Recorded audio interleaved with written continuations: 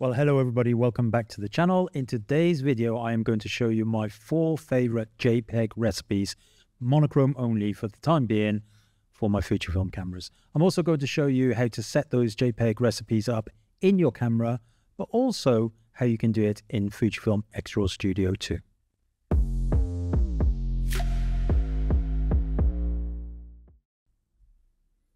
We'll go through the recipes first, and I'll show you plenty of images, and then afterwards I'll show you how to set up these recipes in your camera and also using X-RAW Studio. So newspaper is the first of the recipes we're going to look at, and this is probably my favorite one. By the way, you can see more of these recipes, including color ones, by heading over to my website. I'll link to it above and also down below. I've got an entire dedicated section to JPEG recipes for Fujifilm cameras. Now, for newspaper, in the 1970s and the 1980s, black and white newspaper photos held a distinct and iconic visual style that shaped how people consume news. The limitations of printing technology of that era influenced the appearance of these images. Typically, photos were produced with a half-toned dots, transforming grayscale images into tiny black dots on a white background.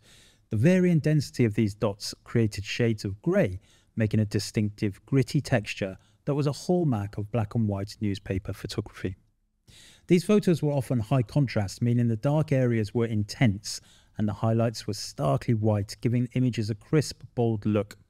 Due to the relatively low resolution of newspaper printing presses, the detail captured in these photos was limited compared to modern digital photography. Yet this unique aesthetic had its charm and became integral to the newspaper reading experience.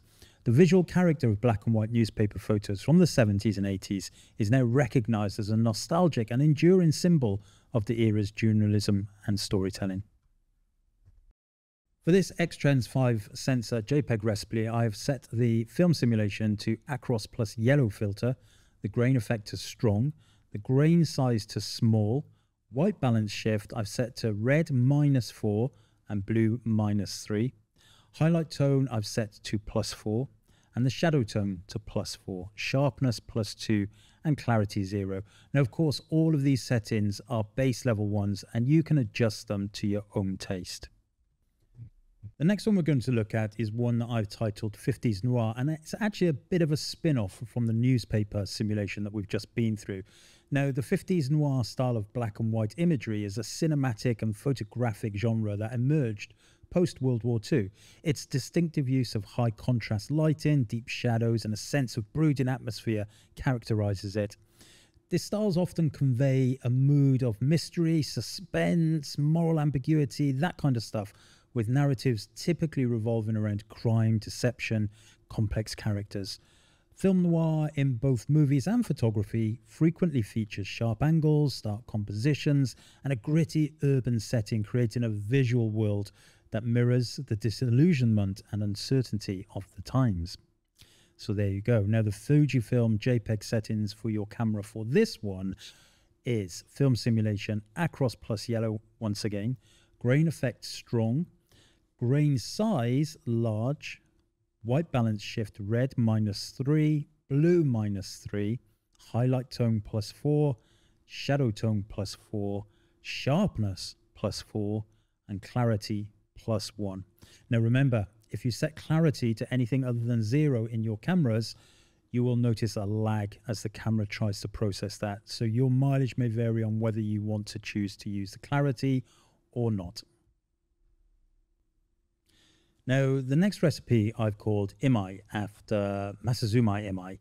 And Masazuma Imai is a design manager in product design for the X and GFX series of digital cameras at Fujifilm.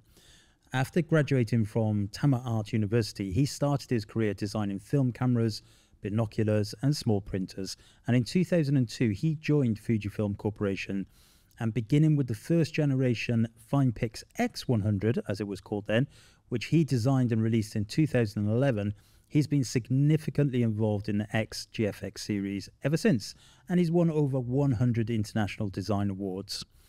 Now, I consider Masazuma-san a friend, really. I've met him several times in Tokyo and Dubai and various other places, and at one of our last meetings, he kindly signed my original Fujifilm Finepix X100, which I will always treasure. So as a thank you to him, I suppose, and to all the other brave men and women at the X series embryonic start at Fujifilm all those years ago, this film simulation is in his name. And your settings for this one are Acros plus red, grain effect weak, grain size small, monochromatic color WC1 MG0, white balance shift red will be -1, blue +1, highlight tone -1, shadow tone +2.5, sharpness 0, clarity +1. And the final Fujifilm recipe I'm going to talk to you about today is one called HP4. Not HP5, but HP4. Now, Ilford HP4 was a popular black and white film produced by Ilford Photo. It was part of the HP, which stands for Hypersensitive Panochromatic series, which began with the HP1 in 1935. HP4 was introduced in the 1960s as a successor to the earlier versions, offering improved sensitivity and finer grain.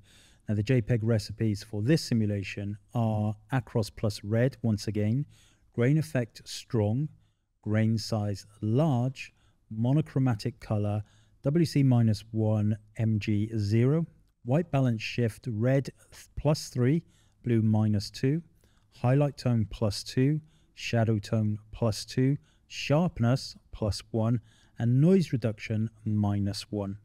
Now, of course, all of these JPEG settings are ones that I use. I'm about to show you how to set these up in your camera and using X-Raw Studio if you so wish. Part of the reason I think that we love Fujifilm cameras is because of this ability to create these filmic looks in camera. But there's also nothing wrong with taking those JPEGs into Photoshop or Lightroom if you so wish and manipulating them further. It's entirely up to you. So all of these JPEG settings I'm giving you are a starting point for you to set up in your camera and hopefully have some fun and create some beautiful images. Now, it would be remiss of me not to mention that I have released my new 2024, they were released in December 2023, Lightroom Advanced presets, which I will link above and below. Also, you can still get a 20% discount with the code YT24. There is all kinds of goodness in those presets, and if you do not shoot JPEG but you shoot RAW, please take a look at them, and I hope you like what you find. Okay, let's go through the camera settings to show you how to do this. So on this menu, the image quality menu, you will see edit, save, custom settings. And in there will be all of the ones that you've recorded. So here are the ones that I've set up myself, HP5, Imai, 50s Noir, etc. You can go to edit, check and see what those settings actually are.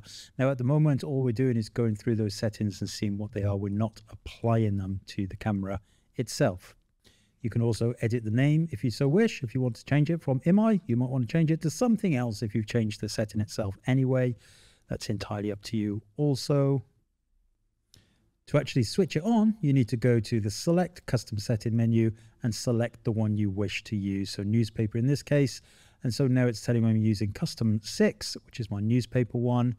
And if I look back through the menus now in image quality, I will see all of those settings, the sharpness, the Acros plus yellow film simulation, all of that stuff, the grain effect, strong, small, all of that will be here at this point because I've selected it in the custom setting. Now, here's a little tip. I always have one of my function buttons set to the custom setting. So I can assign the function button at the top there to custom setting, which means I can just very quickly press that function button on my camera. This little menu will pop up in my EVF and I can select my settings from there. You'll also see the setting in the Q menu. Bring up the Q menu, you can just see it there, right top left hand side. Of course, you can customize the Q menu, but if you use custom settings, it makes sense to have them there right at the top, and you can just rotate through them with the command dial on the back of the camera. Now, if you find going through the edit custom settings menu within the camera itself a little bit tedious, you can download the Fujifilm X-Raw Studio software completely for free. It's very simple to use. I actually have a video all about this piece of software, which I'll link to, of course. And here you can set up your own custom settings, just like we've talked about, but within this software interface. Now, you do have to have your camera connected to your computer via USB cable. And the reason for that is because all the processing actually happens on the camera. It does not happen on your computer. So it needs to connect. So you can see here that we've got all of the custom settings. I could just click on one and it's just going to apply that to a particular image.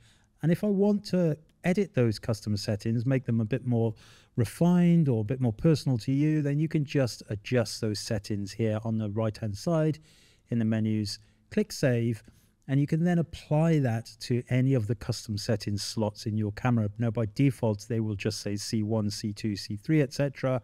As soon as you hit Save, it's going to ask you for the name that you wish to give it, whatever that may be. You can't use certain characters, but the moment you press Save, it's going to fire that up the USB cable, and in your camera, under the Select Custom Menu Settings option, you will see all of these available to you. Very, very useful piece of software, completely for free. I'll link to it below how you can download it.